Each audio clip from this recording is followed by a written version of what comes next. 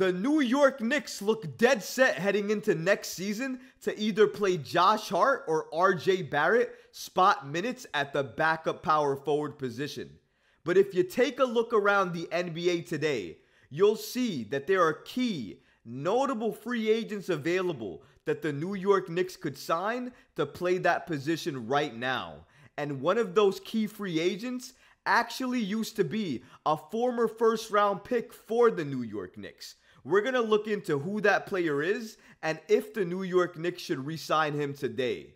We're also going to look at a key addition the New York Knicks recently added to their coaching staff as they picked up a Milwaukee Bucks player development coach. We're going to look into who they picked up and if this could mean anything in the grand scheme of things if the New York Knicks look to add Giannis potentially in the future. We're going to break down this and so much more today.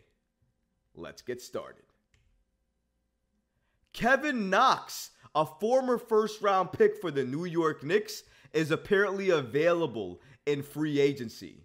You guys remember Kevin Knox, the former first-round pick of the New York Knicks. The New York Knicks selected Kevin Knox with the 9th pick in the 2018 draft. So I know if you guys follow the New York Knicks, you do remember him. A lot of people actually remember that draft, not because the New York Knicks picked up Kevin Knox, but because the New York Knicks could have, and a lot of people actually wanted the Knicks to pick up Michael Porter Jr., who currently is a star and a champion for the Denver Nuggets. Now, a lot of injury concern is the reason why he fell so far, and the New York Knicks decided not to pick him up. But in the grand scheme of things, looking back at it all, the Knicks absolutely should have picked him up and not even touched Kevin Knox. But unfortunately, the Knicks did pick up Kevin Knox, and here we are. But according to Sports Illustrated, this summer, Kevin Knox became a free agent, actually on August 25th, and he still remains available to be signed by any team in the league as of today. To remind you, Kevin Knox averaged 6.6 points and 2.8 rebounds per contest while shooting 45.8% from the field and 34.9% from the three-point range this season. So he did play a little bit this season, didn't do a lot and didn't have that much production, but it is key to note that he is available and he is a forward. He does play the power forward position. He is young still, and the New York Knicks did like him before. Maybe they still see something in him. They can bring him back and potentially have him play some backup spot power forward minutes behind Julius Randle, since he not only naturally plays that position, but he is in an opportunity where the New York Knicks need that position in terms of having a backup. So everything would fit for the New York Knicks to bring him back. But the only issue is, if the Knicks remember him playing for them, his motor was very, very low, and that was one of the main issues. He lost his starting. His motor is very, very low, and that was one of the main reasons he lost his starting position with the New York Knicks. And that's why he was on the bench for so long, and he couldn't thrive off the bench. And then after a couple of years, the New York Knicks decided to trade him away along with a pick to get Cam Reddish. And that's exactly what they did. So we never got to see what the Kevin Knox experience led to. But he is available, like we mentioned, in free agency. So if the New York Knicks want another chance at it, believe there's still talent there, and believe that they can cultivate it and develop it, especially after trading away Obi Toppin, and you didn't have a draft pick anyway this year, maybe it makes sense to take a flyer, sign him to a very low, inexpensive contract, and see if you can get his value up and see if he can turn into anything. Because if you can get his value up and turn him into a player that at least has some type of value in the league, then maybe you can either utilize him yourself or trade him in a package with another player for a piece that you can use to build with. But it all favors the Knicks, so I don't mind the signing. The only thing is, for me, with Knox, it's his energy and his motor.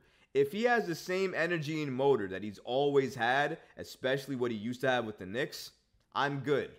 I don't need that. There are a lot of better key power forwards or key free agents available that I would rather have the Knicks sign than pick up Kevin Knox again. But if he's corrected that behavior and all of that potential is still there, which I believe it is, I don't mind the Knicks re-signing him and giving him a chance. But the Knicks would actually have to give him a chance. I did want to mention that Kevin Knox is 24 years old. He did spend 3.5 seasons with the Knicks, and then this past year, he played 63 regular season games for the Portland Trail Blazers and Detroit Pistons. I do want to say his production, again, wasn't a lot. He wasn't used a lot, and when he was used, he didn't put up the greatest numbers, wasn't that efficient, but he's young, 24 years old. He still has a lot of room to grow, still has a high upside in my opinion, and still has development that he hasn't even tapped into yet. So if the Knicks want to experiment with that again and experiment with that project, I'm all for it. But let me know what you think, guys. Comment below. Would you give Kevin Knox right now another opportunity with the New York Knicks? Let me know in the comments. The New York Knicks recently added a new video coordinator to their head coaching staff. Now, this is important to note because if you remember in the lawsuit the New York Knicks filed with Toronto, one of the key members noted in that lawsuit was Ike Azotam, and his role for the New York Knicks, among being a stat person for the Knicks, was part of being a video coordinator. So that role apparently the New York Knicks looked to fill, and they filled it. According to New Jersey News, a former UMD assistant coach, Carson Shanks, actually joined the New York Knicks recently. Shanks was on the Bulldog coaching staff from 2019 to 2021. Carson Shanks is a former men's basketball assistant coach, and he continues to climb up the ranks in the NBA. Shanks will be joining the New York Knicks as an assistant video coordinator for this upcoming season. It's interesting to note that he spent the past 2 years with the Milwaukee Bucks as a player developmental coach and video assistant. So among everything else, one of the key things you're going to take away from this, because I know I took away from the same exact thing. He worked with the Bucks? Yes, he did, as a player developmental coach. So let the ties to Giannis begin.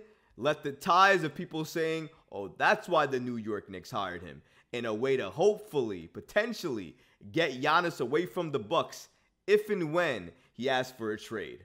That's another video for another time, and we can definitely entertain that. But I want to go ahead and say this. It was key for the New York Knicks to replace Ike Azotam, especially given this lawsuit and everything that went on. So I'm glad they went ahead and filled the position in need. And given what everybody's been saying about this guy that they hired and everything that's been written about him, it does seem like it was a great hire, and it was a very solid hire as well too. He seems to have a lot of NBA experience as well, and he seems like he's climbing the ranks in a positive way. And that's why the Carson Shanks addition, I really like it and appreciate it. And the New York Knicks actually did it kind of secretively and under the radar because it really wasn't announced. Not a lot of people covered it, and if you didn't go looking for the information, you probably wouldn't have found it.